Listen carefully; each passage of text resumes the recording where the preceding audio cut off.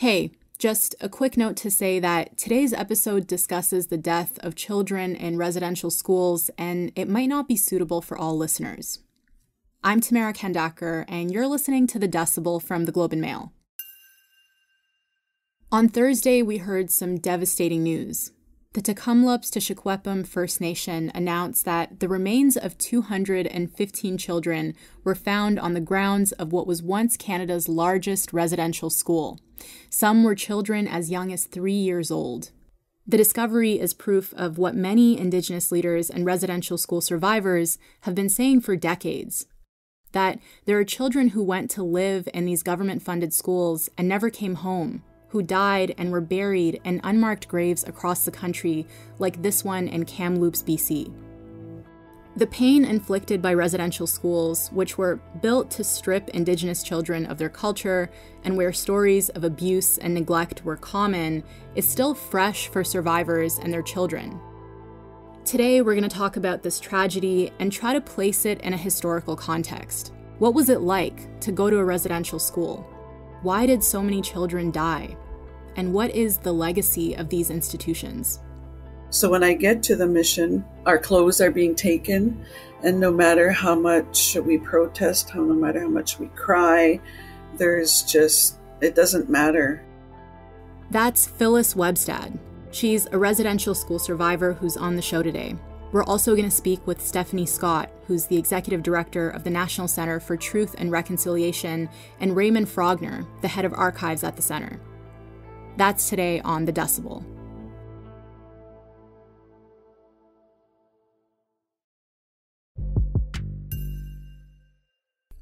Hi, everyone. Thank you so much for being here. I'm wondering if maybe we could start by having each of you introduce yourselves, maybe starting with Phyllis. Wade Huhueda, Phyllis Webstad, Rensquest, Stracham Chatlum Stlackwin. Hello, everyone. I'm Phyllis Webstad from the Kennew Creek Dog Creek First Nation. I am on the Survivor Circle for the NCTR.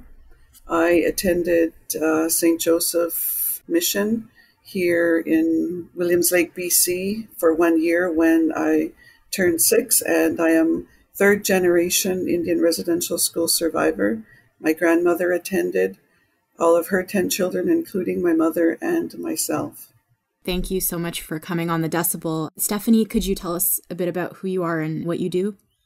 Bonjour, my name is Stephanie Scott. I'm the executive director of the National Center for Truth and Reconciliation. I'm also a mother, a grandmother, and auntie, born and raised in the traditional territory of Treaty 1. And I am a 60 Scoop survivor. My mother also attended residential school here in Manitoba. Thank you. And Raymond, could I get you to tell us a bit about yourself? Tansei, Raymond Frogner na Tigason, Notari Oscar Equa, Nigari Dors, Netasoskan, National Center for Truth and Reconciliation. My name is Raymond Frogner. I'm the head of the archives for the National Center for Truth and Reconciliation. Phyllis, could you tell us what you were thinking when you first heard the news last week that a mass grave of children had been found near the residential school in Kamloops? I found out when I was leaving the office at 5 o'clock, and my son called me. He's seen it on the Kamloops news, and so I rushed home to watch. But I've known about unmarked graves for some time. My aunt is the editor of Behind Closed Doors. She edited a book about stories about those that attended the Kamloops Residential School. And she shared with me that some of the people that she interviewed took her and showed her where the graves were. So we've all known, a lot of people know, and this is true across Canada, that people know where the graves are. And as Chief Manny Jules, former chief of Kamloops, said that they knew that there were graves, but they were surprised at how many there were. And it's been like I've been in crisis since then. I've had like 4.5 hours of sleep last night and just trying to figure out what my next move is and what I'm going to do and where I'm going to go. And it's just a roller coaster ride since Thursday night. Raymond, what went through your mind? There's 139 schools in the Indian Residential School Settlement Agreement, and it is known that almost every one of those schools had some kind of a makeshift unmarked gravesite. That's known. And it's also been estimated that there's over 400 to 500 different kinds of fields like this, unmarked gravesites near these schools across the country. We're in the preliminary process of setting up a national program to investigate this. The Kamloops, to their credit, went forward and did their own research and made their own discoveries. And Stephanie, I wonder, did this come as a surprise to you that in Canada we could have such a thing? It's unfathomable that you have 215 children buried in a mass grave. I think what was telling to me was that I've worked also as the manager of statement gathering back during the Truth and Reconciliation Commission. And I've been in every province and territory and gathered statements and sat with survivors, elders, and knowledge keepers. And Phyllis is absolutely right. No matter where you go, everyone has stories about, the loss of children, babies that have been, aborted and buried, placed on hilltops, left abandoned.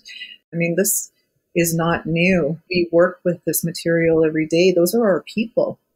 So your role is as the head of the National Center for Truth and Reconciliation, and it's partly about gathering and archiving the stories of people like Phyllis and other residential school survivors, and also of these 215 children.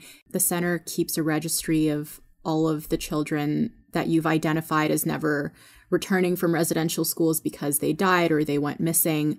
Could some of these children who were discovered buried at the Kamloops school site, could they be on this list?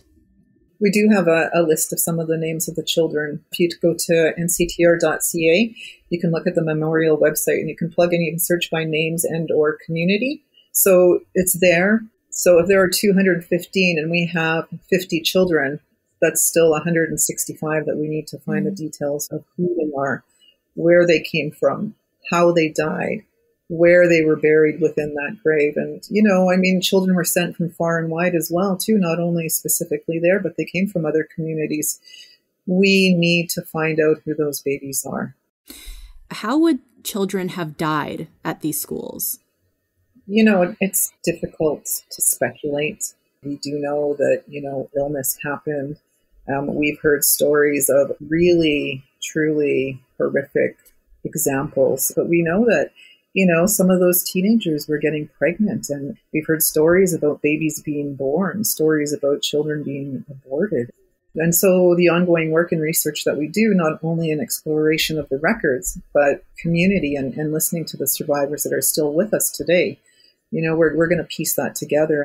Sickness, and particularly tuberculosis, was the number one killer by far. A lack of infrastructure, a lack of funding, a lack of resources to care for the children is what led to their mortality rate. That they fundamentally had a much lower level of healthcare, nutrition, shelter than average Canadian children would have had. I mean, in many of these schools, or all of these schools essentially, were expected at some point to be self-sufficient. Children spent a lot of time working in gardens and fields, just raising crops for their own schools. My grandmother lived to be 100. She passed in 2019. And I wrote down a lot of stuff when I would talk to her, and she would tell me stories. And she said that ever since the white man got here, they've been trying to kill us. But the stories of the residential school here were babies when they were delivered. The girls would get pregnant by the brothers and the priests, and they would be kept on the 4th floor. It was called the infirmary, and they would disappear until they had their babies. And I actually had a conversation with somebody whose family, her sister had a baby, and the baby, she heard it cry, it was taken away, and she never seen it again. So she spent her life looking at people that were that age, wondering if that was her child. This school in Kamloops, it opened in 1890 as the Kamloops Industrial School, and later it became known as the Kamloops Indian Residential School. And I wonder if you can tell me a bit about its history. So the Kamloops Industrial School was opened under Roman Catholic administration in 1890. It became the largest school in the Indian Affairs residential school system. The enrollment peaked in the early 1950s at 500.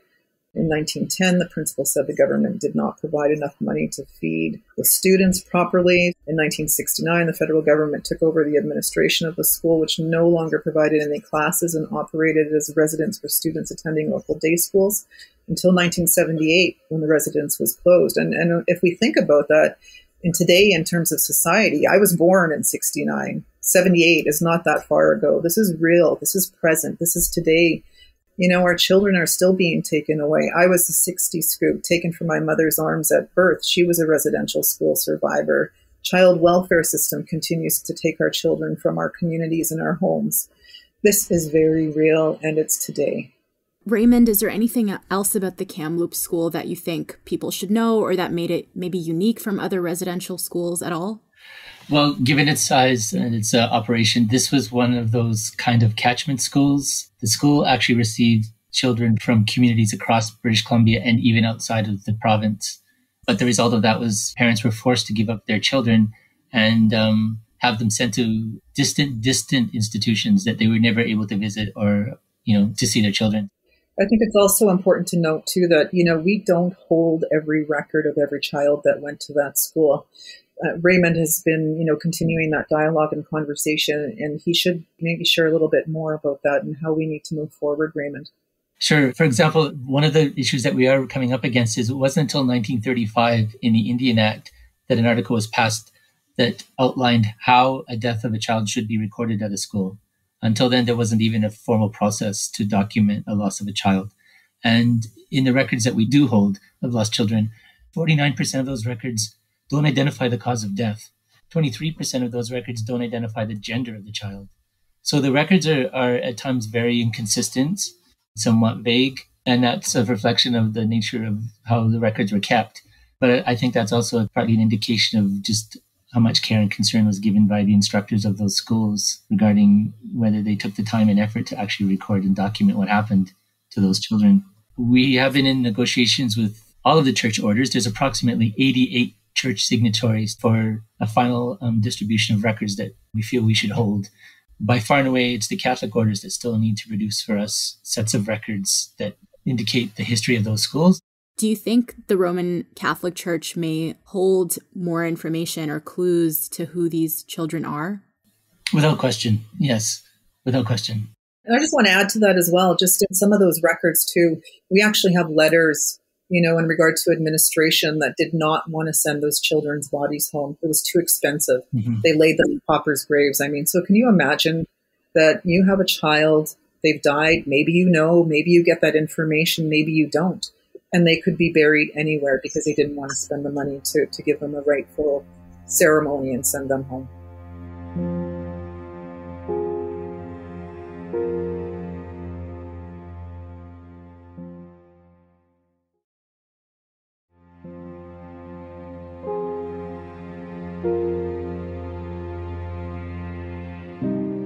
Phyllis, I wonder if we could spend some time talking about your experiences. So you mentioned your mother and grandmother both attended residential school when you were very young. You attended yourself, and now you lead an organization called the Orange Shirt Society, which works to support residential school survivors. Can you tell me the story that inspired the name of the group, and tell me a bit about your experience going to residential school? My 1-year experience at St. Joseph Residential School, I always say that it was a walk in the park compared to my grandmother's experience. She went for 10 years from 1925 to 35. All of her 10 children, including my mother went for 10 years, me for 1, and my son was also at the last operating residential school in Canada in 1996. So I grew up with my grandmother on the Dog Creek Reserve, and I stayed with her until I was 10 in that age range. And I used to think and believe that I must have decided to send myself there because Granny would not have been put in jail if she did not send me by then. So I thought, well, it must have been my decision. Like, Granny, why would she send me? But now I've come to realize that it was the thing to do. When I turned 6 in July of 1973, I was being prepared, just like any child would be, to go to school. I was excited. Granny wanted me to have something new to wear, my cousin and I. So we were brought to town here to Williams Lake, and I remember choosing a shiny orange shirt. It had 3 buttons down the front, and it had like a shoelace on the front, and it was like a Nemo orange, a shiny orange. So when I get to the mission, our clothes are being taken, and no matter how much we protest, no matter how much we cry, it doesn't matter. We didn't matter, and that's where Every Child Matters comes from. My shirt was taken, and we were made to have a shower. At home, we didn't have electricity or running water. I'd never had a shower in my life, and all of a sudden, the water's coming out of the walls. And a lot of us are like that, just screaming and not knowing like what is going on. That's where I learned that my life depended on me, that there was nobody there to help me, that my cousins and I band together and we relied on each other, Raymond and Stephanie, you've also heard the stories of many residential school survivors. Raymond, could you tell me how similar those stories are to Phyllis's story? How are children treated at these schools? Well, effectively, as one person has put it, it was death by civilization.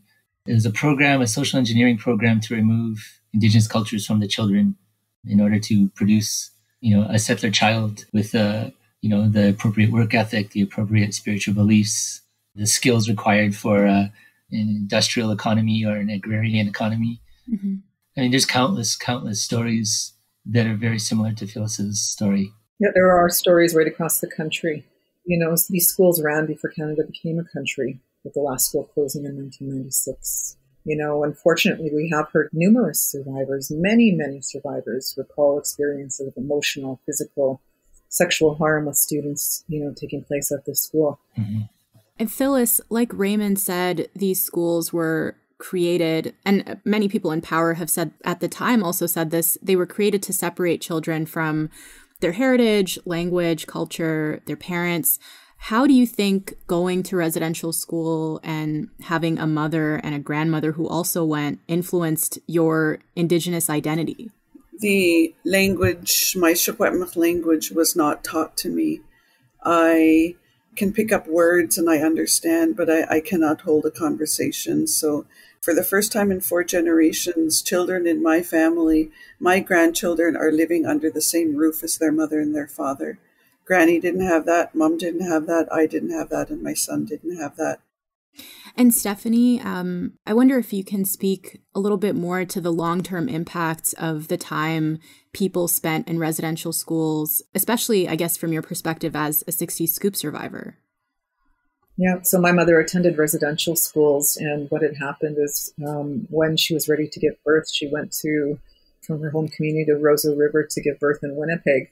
She was a 16-year-old girl, had me. She got to hold me once, and I was gone. I didn't meet her again until I was 28 years old. I didn't grow up with my culture. I didn't grow up with my language. It set me on a path of destruction, self-harm, addictions. And it wasn't until I had my children, I had twin girls at the age of 23, where all of a sudden I realized that I was no longer responsible for myself, because I could have very well been, ended up dead in a field somewhere just because of, what was happening in our communities.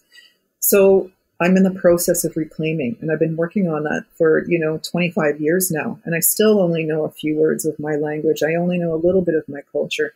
I've been exposed to elders and knowledge keepers across this country. And so those impacts are long-term. Mm-hmm. My daughters learned a little bit about their culture. My grandsons know a few words. They know how to smudge. They can dance. They've got hoops given to them as gifts. So they'll hopefully one day soon be a hoop dancer. And we can do that now. And nobody's going to stop us. And we're reclaiming and we're empowered to do what we were supposed and meant to do all of these years, since time immemorial. Raymond, do you want to add anything?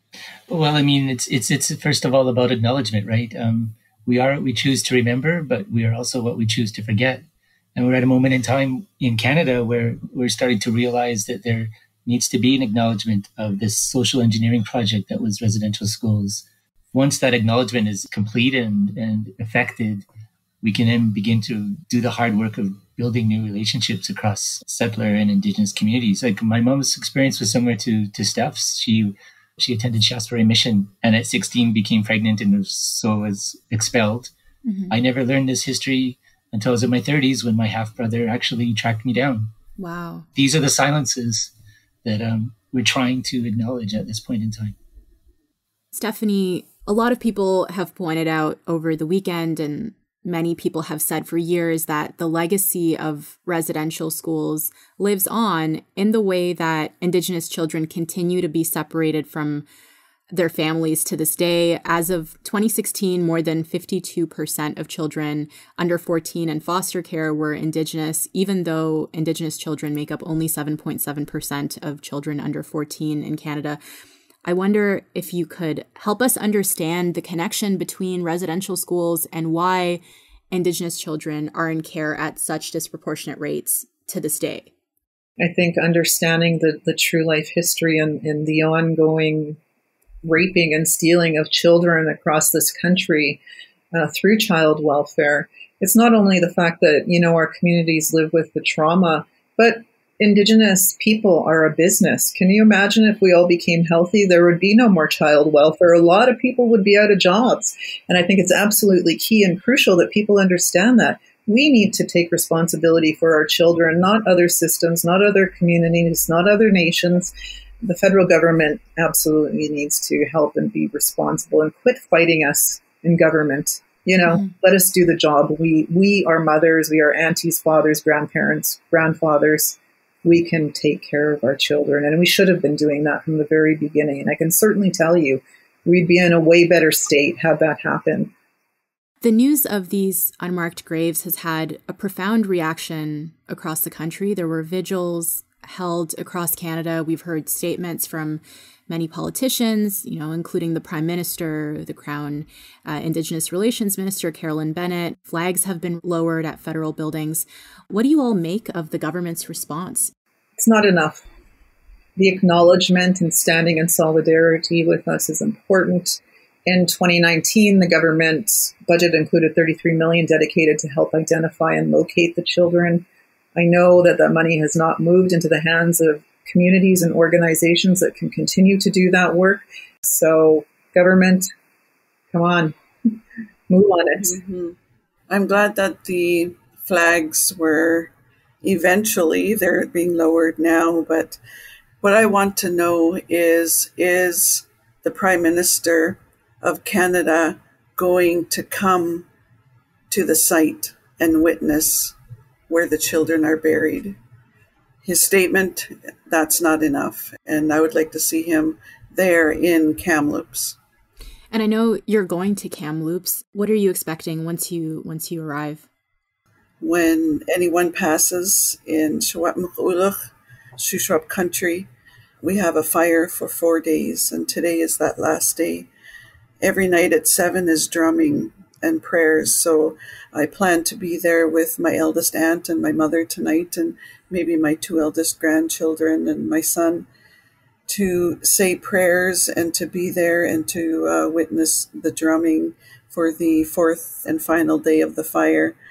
People from all the nations that are affected are converging upon Kamloops right now.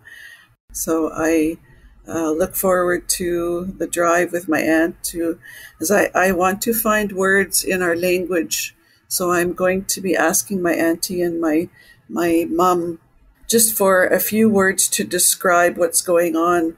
It's sad, it's awful, like all the English words, but our languages are so descriptive that I want to find the word that I'm glad as well. There has to be a word where you say, I'm just so sad that this has happened. But then at the same time, it's bringing, as one of my friends said, she said, it ignited the truth. And that's what's happening across Canada right now.